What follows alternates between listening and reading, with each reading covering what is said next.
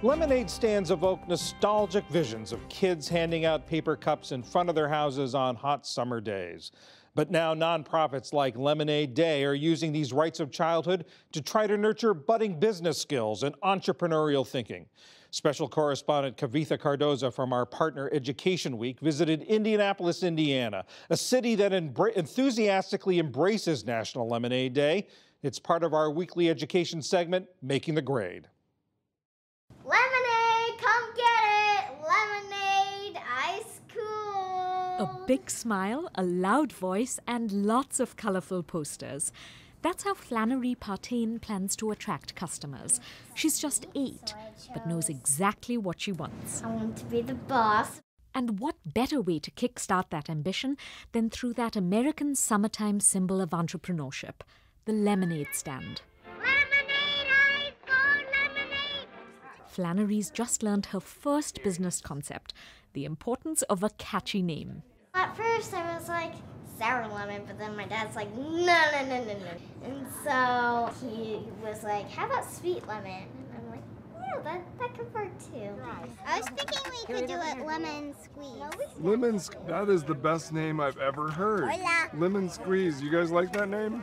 This is so important because our education system doesn't teach this kind of thing. That's multimillionaire entrepreneur Scott Jones.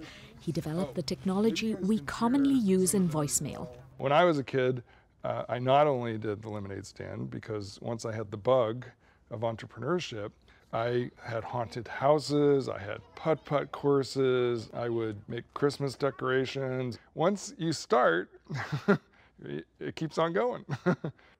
Jones wants kids to get bitten by that same bug, so he founded Lemonade Day in Indianapolis 9 years ago. And he's backed that effort with $1 million that helps pay for startup money, city permits, and free workshops. I have a tattoo, right? That's what life for me, and I've taught that to my children. The willingness to get up off the couch or away from the video game and actually do that idea. This is Selling Lemonade version 2.0. Because even before they've made a single sale, kids have to go through a curriculum with an adult where they learn to make a business plan, calculate costs, and learn key concepts. Profit, Teamwork. Economy. And if they tell you no, just say, have a nice day.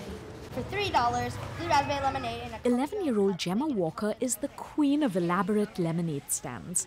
She always has a red carpet. We want everyone to feel like they're VIPs when they come to the lemonade stand. Hello, would you like to support our lemonade stand? Maybe I'll get some cash afterwards. Well, we accept credit card. Yes, we do. Her brother Miller is part of her marketing plan.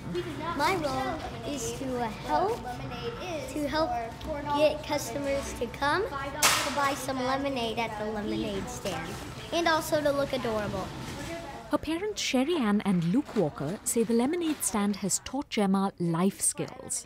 It's a real-world applicability of all of those skills. They are seeing that there are connections between what you like to do and what can make you successful.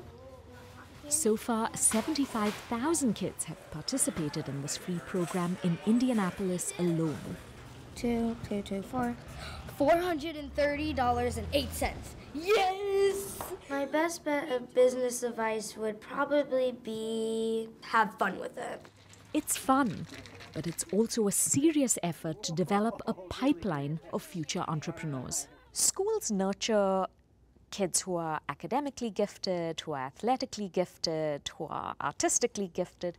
You think we should encourage kids who are entrepreneurially gifted? Absolutely. And Lemonade Day is a perfect way to introduce these concepts of managing money. Because how often in school are they being asked to learn and exercise selling skills, marketing skills, social skills, psychological skills, right?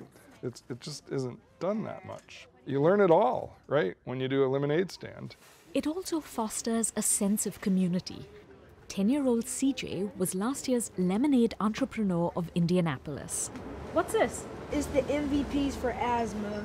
So it's to help asthma because I do have asthma. All the kids follow the program's Spend, Save and Share motto. So you have standard lemonade, You have blueberry lemonade. For CJ, the customer is king. Well, most of the time. Water's better for you than any of this stuff. No, lemonade's better. Nope. No, I do not agree with you. A Lemonade Day study found children who took part in the program were more likely to plan to start their own business and are more confident they can find lots of ways around any problem. They also believe they'll invent something that will change the world. Flannery has set her sights a little lower. Hello.